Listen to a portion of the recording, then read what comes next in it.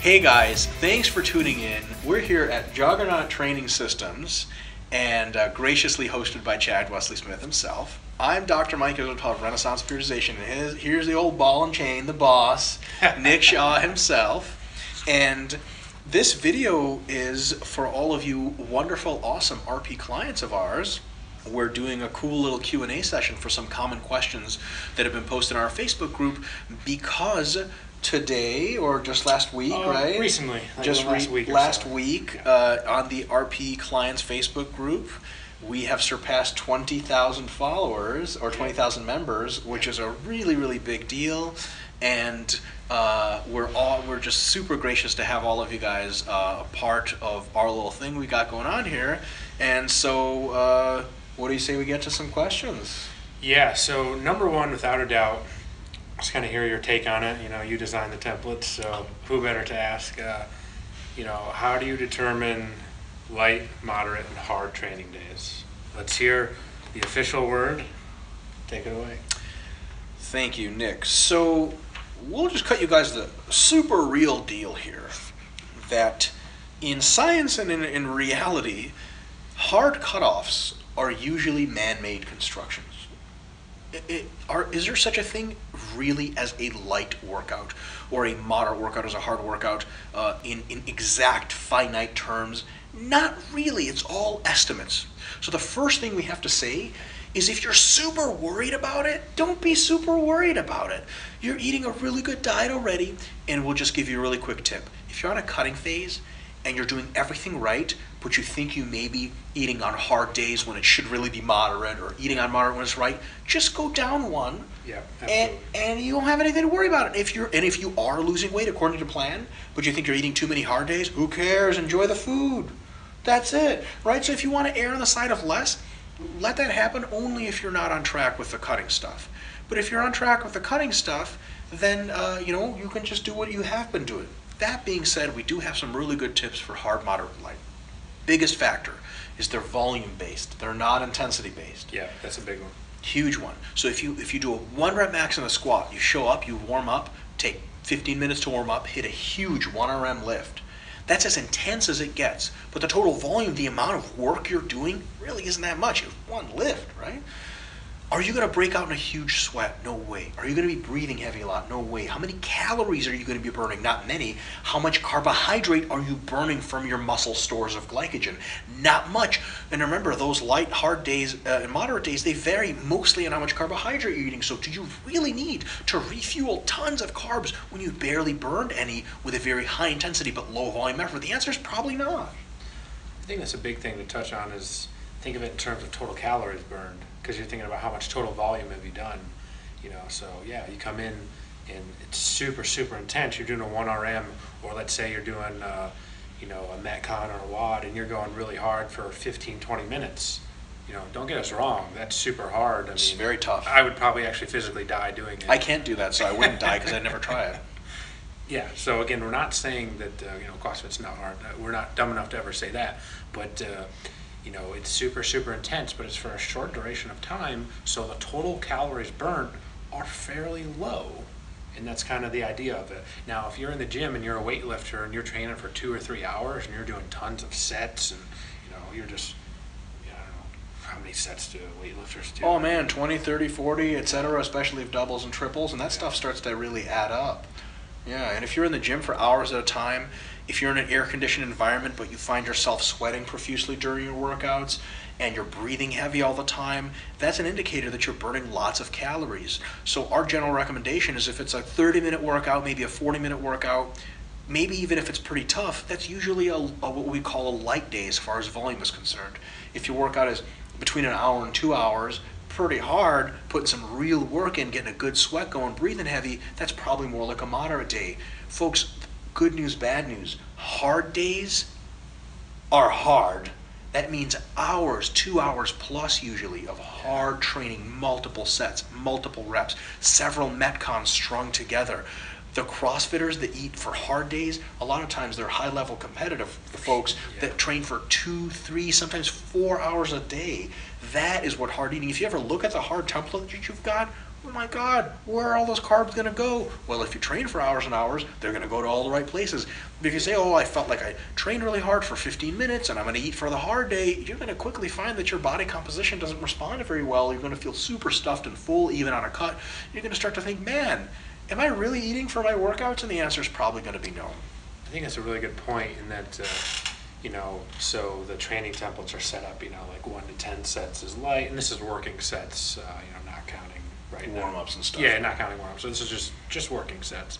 11 through 20 is like, moderate. 20 plus is, hard.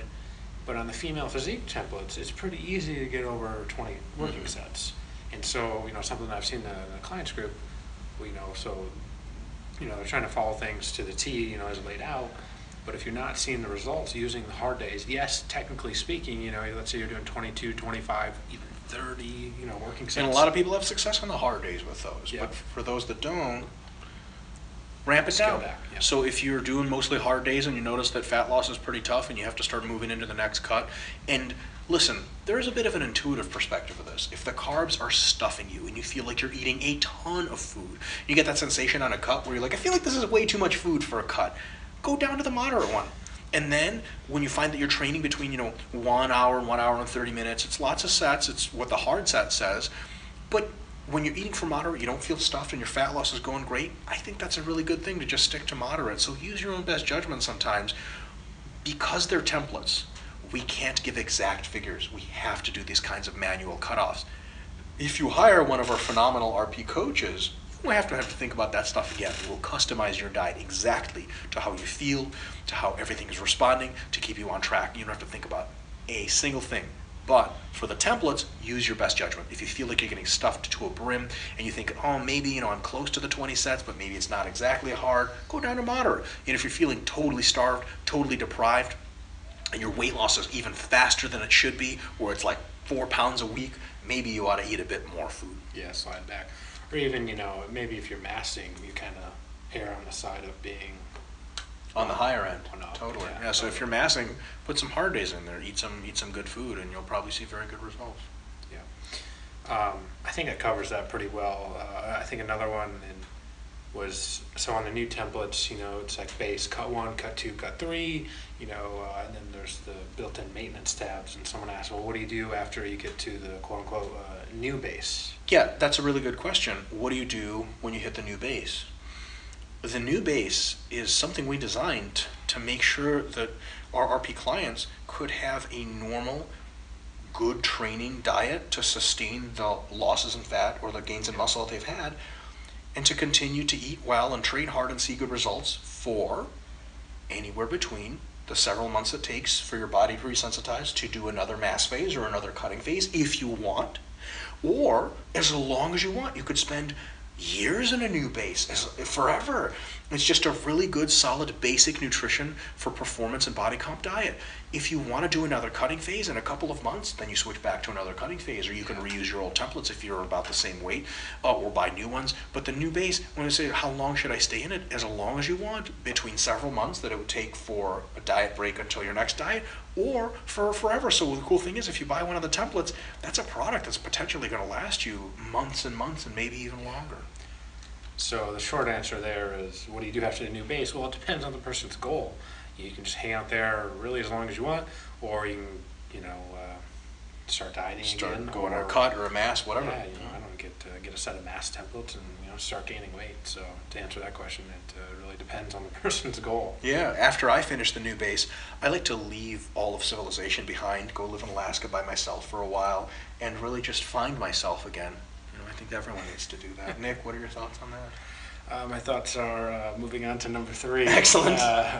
Someone touched on the role of genetics in, I guess probably just in relation to, let's just say, diet. I'll just take this one right off.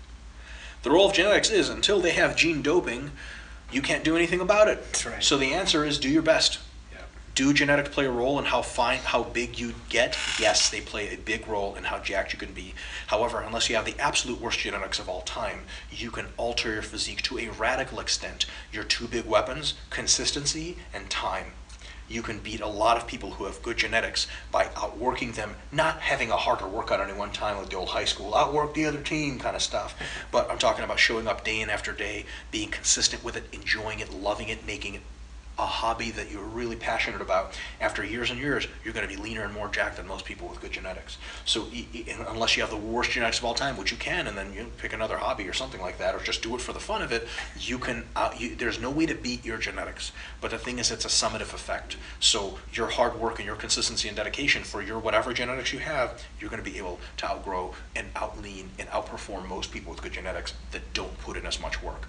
And if you're worried about other people and their genetics, don't. Just take care of yourself, and whatever you have, you find out. Another really cool thing, and one of our friends, Greg Knuckles, is really big on this idea, is that the genetics for how adaptable you are different than the genetics for initial states. So you can start pretty jacked and lean, but training and diet don't really have as much of an effect on you as someone who thought your progress isn't that great. But if you start not so jacked and not so lean, but your adaptation genetics are great, sometimes they're very much independent from your initial state genetics, you can work, and slowly and surely you get better and better and better until you're unbelievable. So don't assume you don't have good genetics.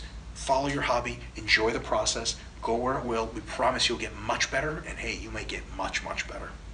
A quick note on that, I think it's just important to touch on, some people might lose, even if they're the same weight using the same template, some people might lose weight on the base, some people might lose on cut 1, some people might lose on, cut 2, some people, may not lose a lot until, they get to the cut 3 or something. And again, that's kind of the role, genetics would play. Like, if you're comparing yourself to someone else, don't. It's pointless. Take care of yourself, do your best, and you encounter some problems and some difficulties. You bet everyone does. Everyone does on their journey.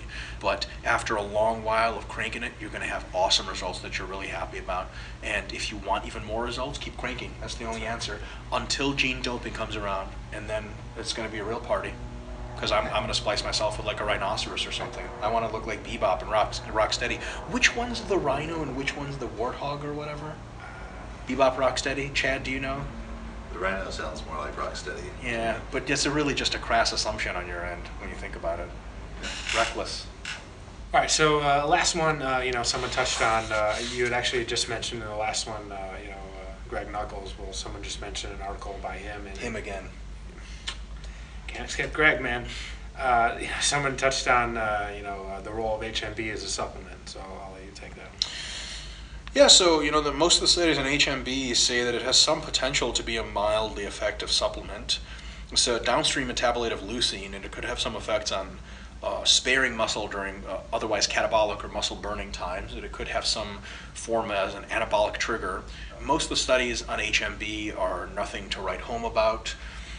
Taking into account the file drawer effect, which is the idea that researchers sometimes don't publish studies that don't show really cool effects, especially when they're sponsored by supplement companies. HMB is nothing to get too super excited about. I've personally taken HMB. A lot of my clients have back in my supplement days, and I completely honestly didn't notice a thing. Does it work? If it does, it's a very mild enhancement. So if you've got all your nutrient timing already in place, you're taking creatine, whey protein, casein, all the supplements that definitely work, and of course calories, macros are in order, you might be able to experiment with HMB, particularly during cutting phases. There are some studies that recently came out saying HMB is better than anabolic steroids. I'll let you judge for yourself whether or not you think those studies are legit. My first opinion is that absolutely not. So I wouldn't get too excited about anything that making fantastical claims. All the other studies don't make nearly as fantastical claims. There will be studies in the future that, again, make much more normal claims for HMB. Not a supplement to get too excited about yet. More questions than answers at this point. But for sure, it's not magic. And if you want to integrate it, make sure you're doing everything else right first.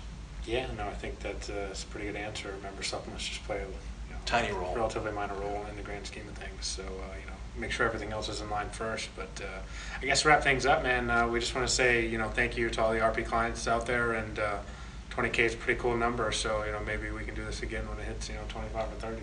Yeah, for sure. Thank you. Thank you so much.